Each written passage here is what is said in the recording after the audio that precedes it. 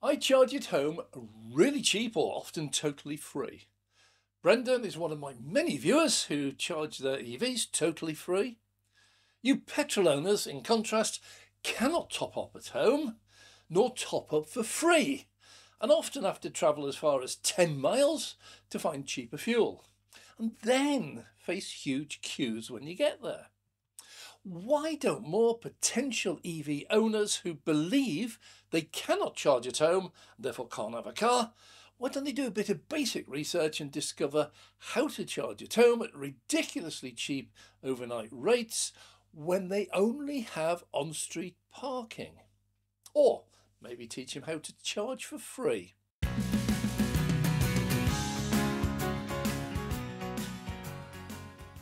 I'm Dave, welcome to Dave Takes It On.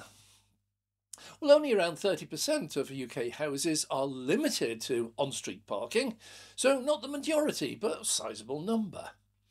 I launched a video a while back, link for that down below, showing how you can charge at home, even if you only have on-street parking. But it's recently just got far more interesting. The UK government is now offering grants to EV owners to install pavement gullies and home charging sockets. So before we look at what is now available, let's look at EV home charging and why everybody wants it so badly, and why people believe they can't buy an EV without it. Well, a petrol car doing the average 45 mile per gallon at today's prices, petrol will pay between 13 and 16 pence per mile driven, depending on where they fill up. An EV charged at a public charger will pay anywhere between 0 and 20 pence a mile, depending on where they choose to charge. An EV charged at home will pay less than 2 pence per mile driven. Well, these are simply staggering differences. 0 cost per mile? Yeah, many EV drivers do not pay to charge their EVs. By the way, why don't I always charge for free? Well, I often do, but charging at home is just so ridiculously easy, convenient and cheap. I really hate having to go anywhere else to charge, even if it's free. At home, I pull in, I park, plug in, unplug the next morning, drive off with a full battery every single day. I often simply can't be bothered making any extra effort to go out and look for and maybe get free charging. So first, is it worth the cost of a home charger? Well, many EV motorists actually do not need to invest in a proper 7 kilowatt home charger. Many happily manage with a suitable, cheap external weatherproof socket, professionally installed up to current electricity regulations, for a fraction of the price. And that offers 3 kilowatts. There are the more powerful solutions without getting a home charger, where you can go up to 11 kilowatts. Well, a few quick facts. The UK average mileage is 8,000 miles. Second cars generally cover more like 3,000 to 5,000 miles a year. The main family cars and commuters, they head up towards about 10,000 a year. Incredibly few drivers do more than 15,000 a year, and they're mostly business drivers. So at 8,000 miles a year, that works out about 140 miles a week. A petrol car has a fuel tank that generally offers between 300 and 500 miles of range, so it only needs to fill up roughly once every 2 weeks. An EV has a battery that's generally good for between 150 and 300 miles, even in the winter, so only needs to be recharged roughly once every week or so. So the first huge revelation, neither car needs to be topped up full every single day. And yes, that applies equally to LFP batteries, despite what some of you choose to believe. Some people may choose to charge every day. 99% don't need to charge every day. There's a huge difference. Let me now state all the reasons people claim to prove they can't charge from home, therefore can't have an EV. First and foremost, you've got no off-street parking. Yeah, that one's so totally obvious. 30% of you don't. So what should you do? You should park on the street and charge your EV from home. Next, you can't always guarantee to be able to park outside your own house every single night. True, but for home charging, you don't need to. We've already established that EV only needs charging once a week. So once a week, you should manage to get outside your own house on the street and charge your EV. By the way, I find it impossible to believe that you cannot ever park outside your house, not even once, within a total of 168 hours available to you each week. Next reason, you cannot park outside overnight, so you can't get the cheap rate. Well, why don't you just get a cheap day rate? There are some out there, like OVO Anytime. You charge anytime during the week. Clues in the name. Well, next, you claim you cannot trail a cable across the pavement. Totally obvious once again, so don't do it. There are a multitude of overhead or underground cable options available to you.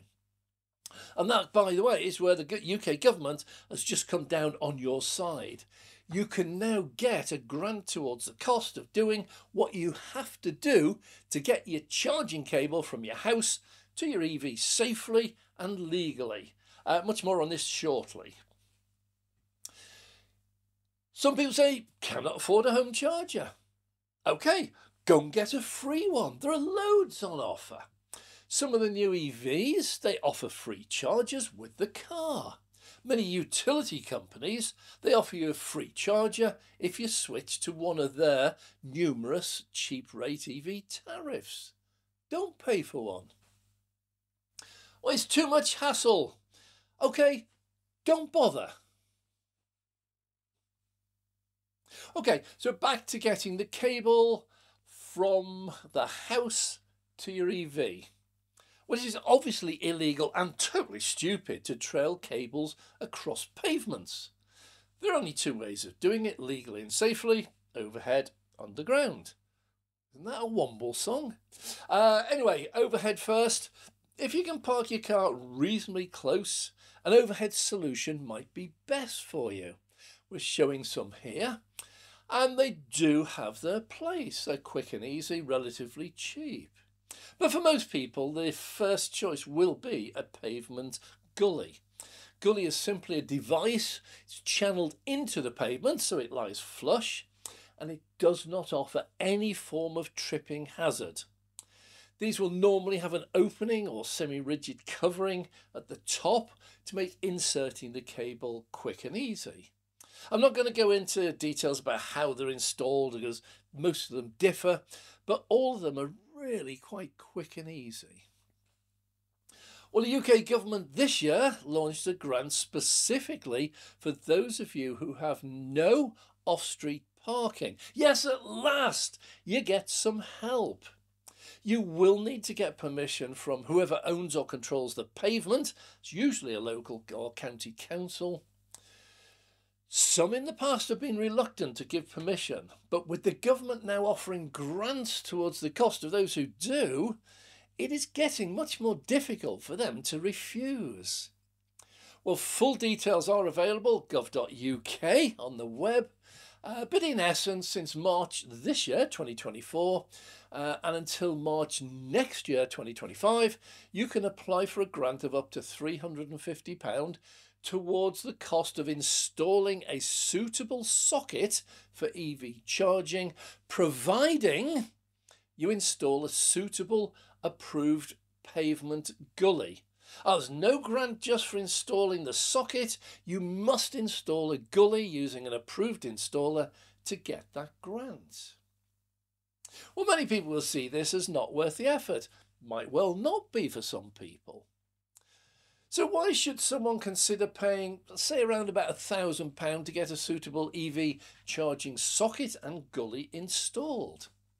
Well, go back to average figures. An average petrol car driver buys 178 gallons, about 800 litres of fuel a year, and that'll cost £1,120 at today's prices. Yeah, there are some garages offering a few pence here or there, but you might have to drive some distance to get it. An EV driver using a standard variable tariff, no off-peak rate, will pay around £500, while an EV driver switching to a cheap rate EV tariff, like OVO or Octopus, will pay just £140 a year. That's about 1/10 of the price. You'll save nearly £1,000 in the first year. So if it costs you £1,000 to install, you make or lose nothing in the first year, but then you make £1,000 every single year that you keep your EV. Now, for most of us, we lease or buy on finance. That's usually over 3 or 4 years. So you could easily save £3,000 on fuel by spending £1,000 on a charger with a charging socket with a gully. That's what I call a good investment. And all it takes is a little bit of effort. Thanks for watching. I'm Dave. If you have liked it, click the like button. If you'd like to see more, please subscribe and click the notification bell. We can notify you every time we launch a video. And a big thank you, as always, to our Patreon members. I'm Dave.